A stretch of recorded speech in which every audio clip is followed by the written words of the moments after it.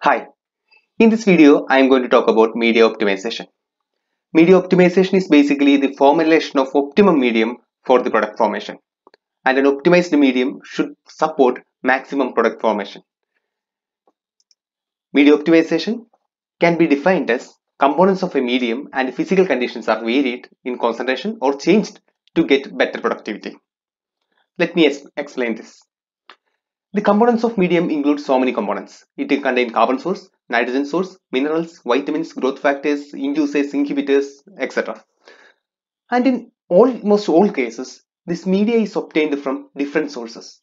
One single waste product of an industry or byproduct of another industry may not have all the components required for the fermentation. So we may to get a carbon source from one place and nitrogen source from another place.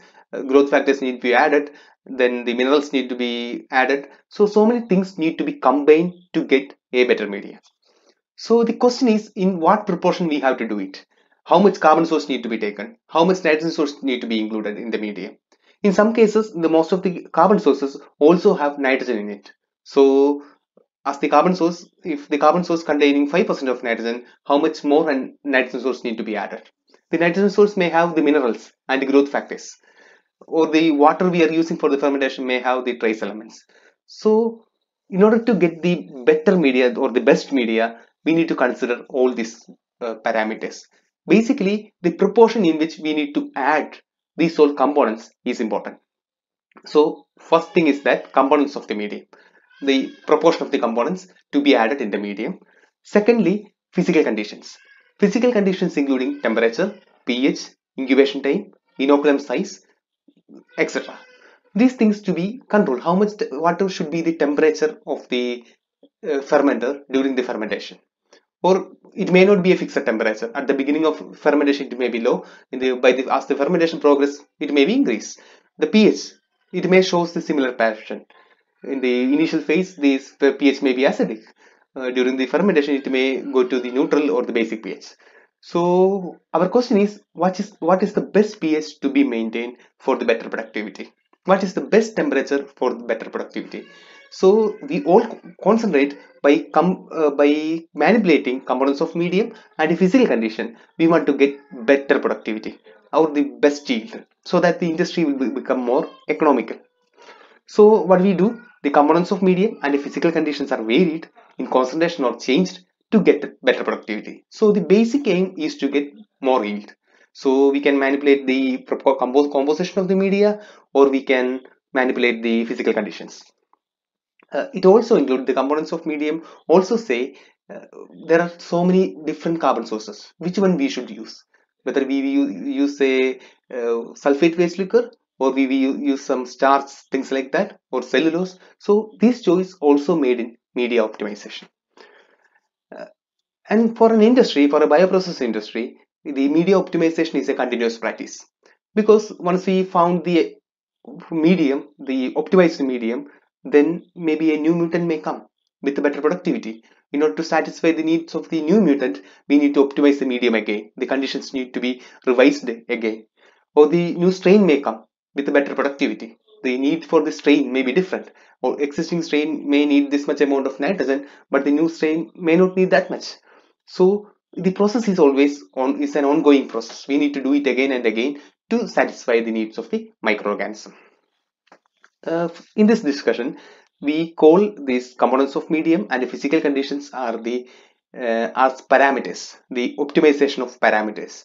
In media optimization, we basically do the optimization of parameters. We are optimizing two different types of parameters. Parameters including process conditions. Conditions means physical parameters, which include temperature, pH, aeration, agitation, so on and so forth, and media components. Media components, as we discussed earlier, it include the carbon source, nitrogen source, or which carbon source need to be used, which nitrogen source should be selected, minerals, growth factors, etc. So we just call it as parameters in this discussion.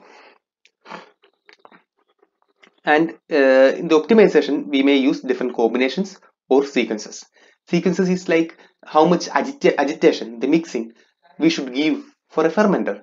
Maybe we can give high agitation during the initial phase of fermentation. Maybe the agitation level can be reduced step by step. So the sequence of event is also important. For temperature, it also happens. From some cultures, we may be adding some of the nutrients as fed batch mode. In that case, how much it should be provided. So it's not only about the combinations, it's also about sequence of uh, this media process conditions and the media components. How, in what sequence we should add, or in what sequence we should control the physical parameters. The media optimization process is basically of two different types. One is called open-ended, another is closed-ended system. The difference is very simple. In an open-ended system, all parameters are analyzed for optimization. There will be many different parameters. If you look at the carbon source, if you look at all the possible carbon sources, there may be maybe 100 different carbon sources available for an industry. So in an open-ended system, we should consider all the possibilities. There may be different temperature, maybe temperature from ranging from 20 degree to 100, maybe 60 degree. All temperature will be analyzed. So in an open-ended system, all possible parameters will be analyzed in an open-ended system. So it's a whole study. We are studying all parameters that can cause a change in yield. So we are looking into each and every parameters very thoroughly, and we are trying to improve the yield. Our basic aim is to improve the yield, but in open-ended system, we are looking into all parameters. But in a closed-ended system, we are not looking into all parameters. We are changing or manipulating fixed number of parameters, because there are so many different types of parameters there. It is very difficult to, in an open-ended system, it is very difficult to analyze the effect of all these parameters, all the physical and media constituents at different levels is always difficult. So in closed-ended system, we are not manipulating everything. We are selecting a few set of parameters which is critical for the yield, and we are manipulating that. So the parameters which we think doesn't have any effect on the yield, we are not actually manipulating those parameters. Maybe the water source, we cannot easily change that. So in a closed-ended system, we can omit that. Maybe the mineral composition we can omit. The carbon source for an industry may be the only available carbon source, cheap and economical, will be a single one. So we are not touching it. So in a closed-ended system, we are looking into a fixed number of parameters. In an open-ended system, we are looking into all parameters. So the open-ended system, for the working with an open-ended system is always difficult, because we need to consider all the parameters and there may be changes occurs. But in closed-ended system, it's more practical. But the difficulty with the closed-ended system is that many parameters which may have an impact on yield is omitted. We are not considering it, so we are not studying its effect. So we may end up in not so good medium. So what is the general strategy of a bioprocess industry? The optimization process start with the open-ended system, and we are analyzing all the factors, and we are not going to the deep study. We are just analyzing which one is good, which one is bad, just like a yes or no question. Once we found the best parameters, then we'll move to the closed-end system. In closed-end system, we are studying a detailed analysis: how much concentration is needed, how much temperature is needed, what is the exact pH the bacteria prefer. So such thing will be done later. So what I say, in general practice, we will go with the open-ended system first, shortlist the parameters, then go for the closed-end system. So we can use both these parameters together for a media optimization practice. There are so many different types of media optimization methods. It includes borrowing, component replacing, biological mimicry, one factor at a time, factorial design, Plackett-Berman, response of methodology, evolutionary operation, artificial neural network, fuzzy logic. We are going to the details of all these parameters. So these are all our methods that can be used for media optimization. And the initial methods are open-ended methods. When we go deep, these are our closed-ended methods. First one is borrowing. Just as like the name implies, we are borrowing the media composition from somewhere else. Suppose in laboratory, if I ask students to make a particular medium, let's say a KM broth, I ask you to make the KM broth. How do you make the KM broth? I'm not giving you any compositions. So in that case, you can either go to the previous records for the media composition, or you can take a book from the library. If you are too studious, you can go and take a book, laboratory manual, and look for the KM medium, or you can type in internet and find the suitable media composition. So you are getting it from somewhere. That type of optimization is called borrowing. We are borrowing the composition of the medium from someone else. Like it's basically an open-ended system, because we are looking into all possibilities. So media composition and the process conditions are obtained from literature, already published data. Maybe somebody else is doing the same work. So just like you are getting from seniors, or getting from the books, or getting from the internet, this industry is also getting the media composition from someone else. If I am going to start a antibiotic making industry, I can actually use the media which is other antibiotic manufacturers are using. But sometimes I may be using a different organism. In those cases, maybe I can take the media composition of the same genus or the same species, or if it's available, I can look for the industry which is using the same strain of the organism. If I can found an industry which is using same strain, I can actually borrow the composition from them. If the same strain is not available, we will go up in the taxa. So the maximum similar organism used industry will be selected for borrowing the media composition. Uh, then it's a very easy method. We don't have to do anything. We need to find it from somewhere else. Maybe you need to borrow it from some industry. It's basically an easy method. Uh, but the thing is that it doesn't guarantee the optimum medium. Many of the industry, almost all industries, do not disclose their media composition. And in books, you may find some media composition that may not work for your industry.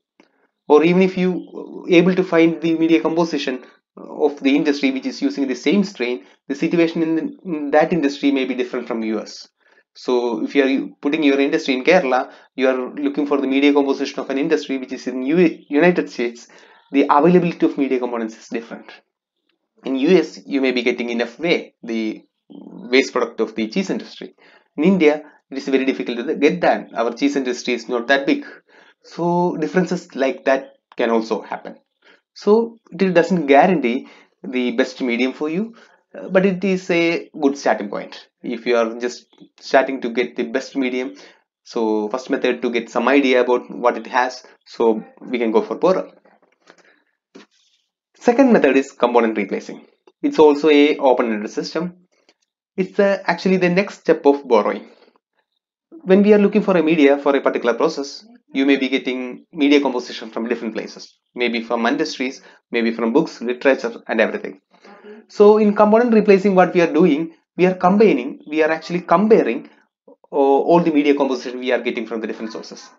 And what we do, we make a medium which is a mix of everything. So we are getting media composition from different places. So almost maybe all this media composition may not work for you because of the unique condition of your industry. So what we do, we will replace some of this component with another locally available component. Just I said before, an industry in US is using whey as their nitrogen source, but that is not that much available in your place in Kerala. It is not that much available. So what we will do, we will look for replacements. So we taking the media composition from somewhere. So if you find some of the ingredients are difficult to get, or it's expensive in your place, you can actually replace it with another one. In other cases, maybe some of the components, you can add a better component. For the better yield, you can add better component. So in this method, we are taking media composition from different places and replacing few components to get better productivity. You can also do it with the physical parameters. So the borrowed media composition, say the temperature should be 37, so maybe you can change it to 38, because that may produce better results. So basically we are changing few parameters to the new parameters. The difficulty with this method, we are not studying interaction between two different components. Actually, when we are using a carbon source along with another nitrogen source, for example, there may be complementarity. the carbon source may have some of its some amount of nitrogen or the rare amino acids. The nitrogen source may not have that particular amino acids, but we are using it is in combination. We are getting the benefit because the carbon source is compensating for the missing amino acids of the nitrogen source. But when we are changing the carbon source alone and replacing it with something else, the new carbon source may not have that particular amino acid. So the complementarity or interaction may not be here there. So the component replacing method doesn't consider the interaction between the components. We are replacing only one component. We are not, so the whole story may change. It is basically used for screening for different carbon and nitrogen sources. To find which is the best carbon source or the best nitrogen source, we can use component replacing. It is not that much of a scientific method. It's a convenient method. Third one, biological mimicry. It's a closed-ended system. In this, as the name implies, we are actually mimicking something. We are actually mimicking the biological system. So the method is simple to explain, but very difficult to do. What we have to do, we take the microorganism which is producing the product. This microorganism, we go for a elemental composition analysis. The elemental composition analysis say how much carbon it has, how much nitrogen it is having, or the minerals composition, the growth factors. So we are looking into the elemental composition of the microorganism, and we will get the microorganism is composed of this much amount of carbon, this much amount of nitrogen, these minerals are there, this much water content is there. So we know exactly what the microorganism is made up of. What are the vitamins it is having? What are the amino acids it is having? What are the lipids it is having? So we are conducting a very detailed study of the elemental composition of the organism and the biological composition of the organism. So after the study, we will know what the microorganism is made up of. And based on the microbial composition, the biomass composition, we are actually designing a medium. If the microorganism need this much amount of nitrogen, the microorganism is made up of this much amount of nitrogen. So we are making a medium which can provide this much amount of nitrogen to the same amount of nitrogen to the microorganism. If it need manganese in particular quantity, the microorganism contain this much amount of manganese. Our medium also able to provide that much amount of the mineral. So likewise, we can make a complementary medium depending on the elemental composition of the microorganism. We can also analyze the product elemental composition of the product. So we can actually complement the production also. So that's a method. Uh, then the medium is formulated based on the mass balance strategy. We are balancing the elemental composition of the microorganism with the medium so that the microorganism will be very happy to live in your medium. It always gives best growth and high yield, but the thing is that elemental analysis is time consuming and expensive. So it is not easy to study the whole composition of the microorganism. Even if it is a small microorganism, this study will take long time, and sometimes it may not produce the good results also. uh, and in this study also, we are not considering the interaction between the components. We are just studying the effect of individual component. If the microorganism need this much amount of mineral, we are just providing that much amount. So like with that, it is working. Fourth method is one factor at a time.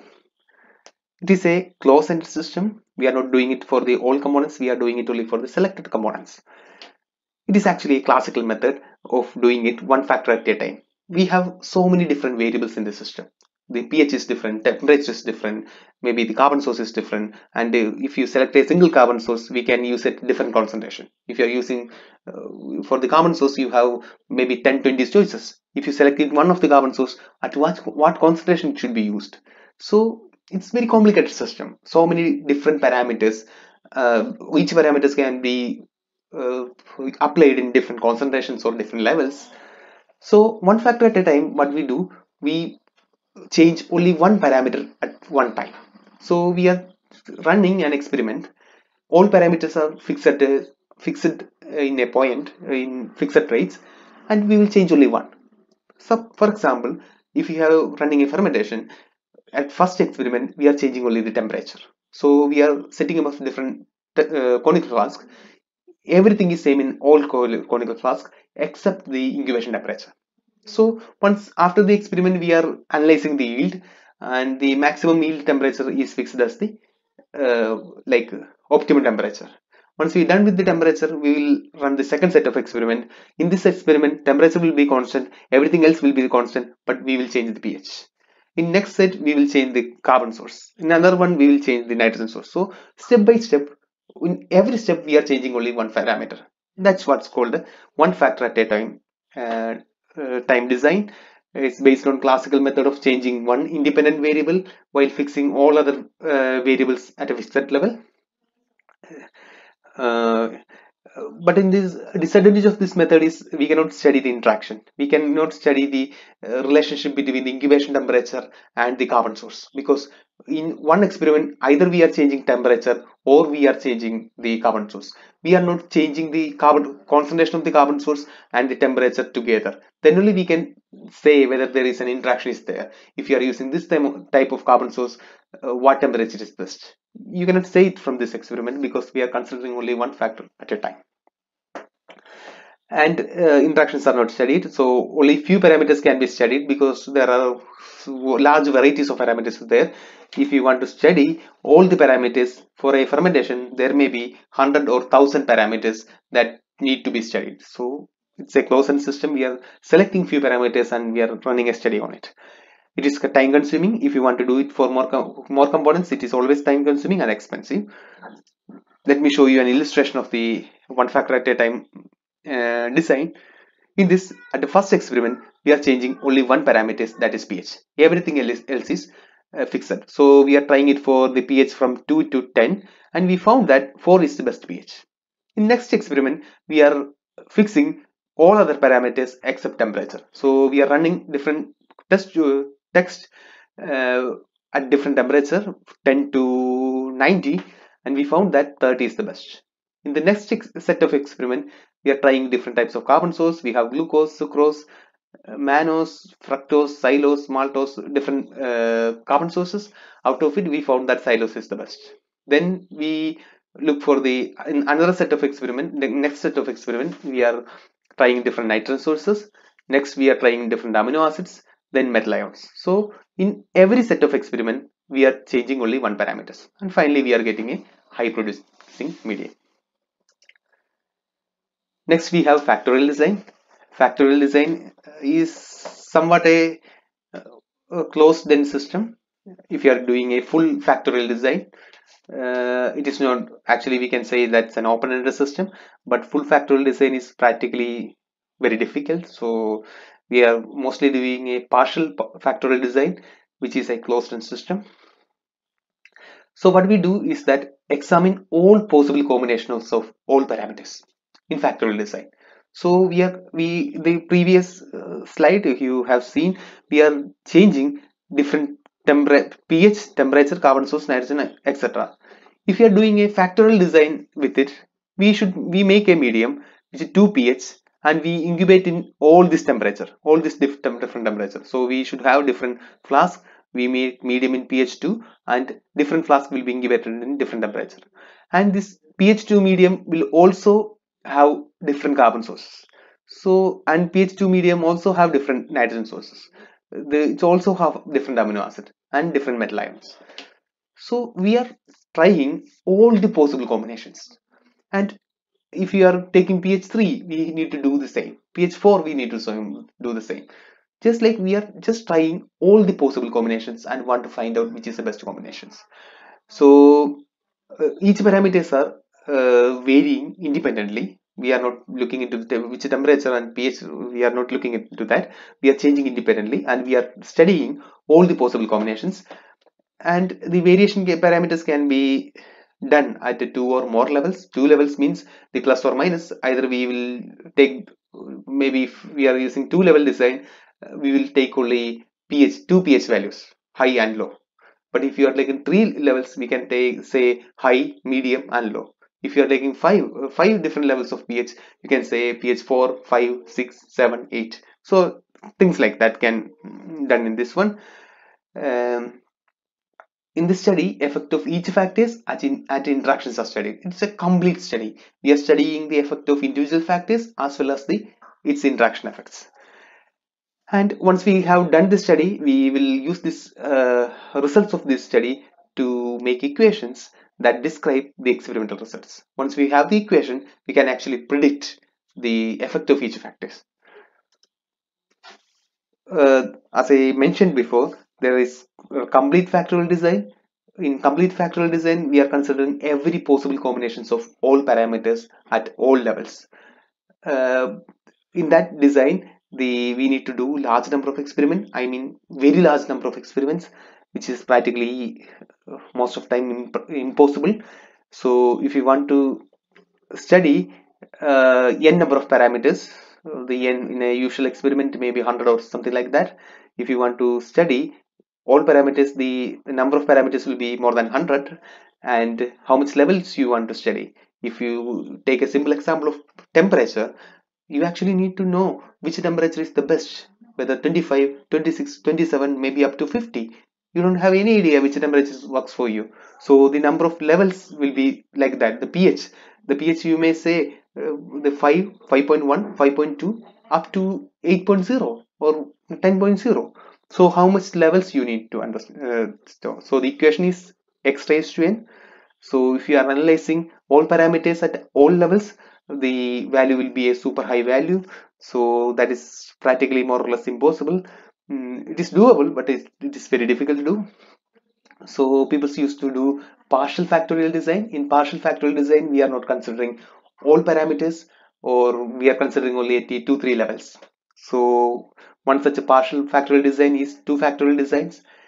In this two factorial design, we are only analyzing whether the component is good or bad for the fermentation, whether the carbon source is good or bad for the fermentation, whether a particular mineral addition of copper ions is good or bad. That's only answer.